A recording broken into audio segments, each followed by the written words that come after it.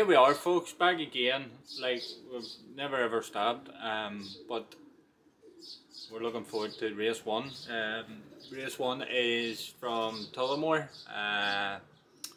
We fly basically 121 miles from, so a nice wee steady start from them. Normally, I think last year we started from Navan, which is 70 miles, so a bit of a change this year, but we're looking forward to it. Say, birds were hampered last night. It felt okay. I'm pretty happy with them. As I said at the end of the video, training wise, would have liked to have had them a bit more of a stretch out, but you know, it is what it is. If anything goes wrong, it's my own fault, no reasons why. Weather wise, not looking particularly great.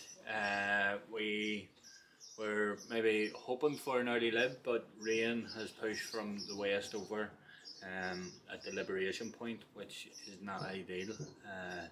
So there's an update at 1 o'clock hopefully. The thing with weather apps is everything seems to change on like a 30-minute basis. 1 minute looks okay, next minute a dose of rain has came in. I know old birds shouldn't have an issue if we had patches of rain. It's just obviously knowing maybe how heavy the showers are is the question, but we are just expecting a good steady race for them for their first go at it, to get the ball rolling, so we'll see how we go. So stay tuned and we will hopefully get some arrivals.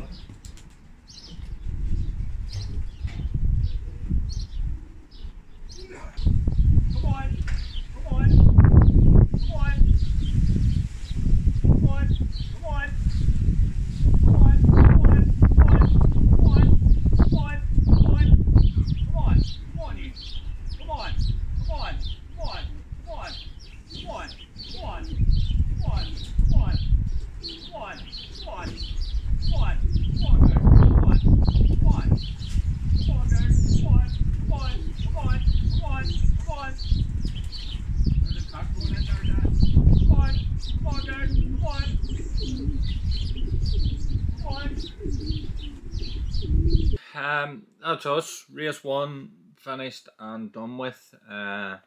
Overall, extremely happy with how the birds came. I'll just obviously do what I done last year and just post the results up here. We had the first 7 pigeons in the club. To be honest, it was a tight race going off the velocities. The big thing that helped was how probably the pigeons trapped. We certainly needed it on a day like that. Overall, as I said, maybe from the expectations of our own loft, you know, our training was something I was a wee bit doubtful on. We like to try and get the pigeons down a bit of a stretch on the wing as such, around that 35 mile mark, just to sort of put that fitness into them.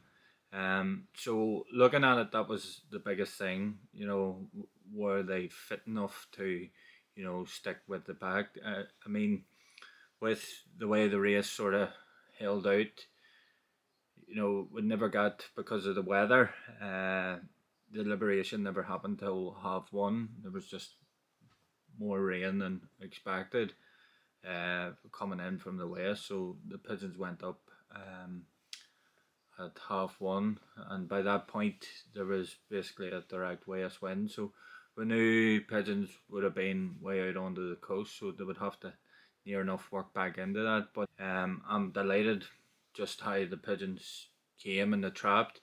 One of the things that we were concerned about was pigeons trapping.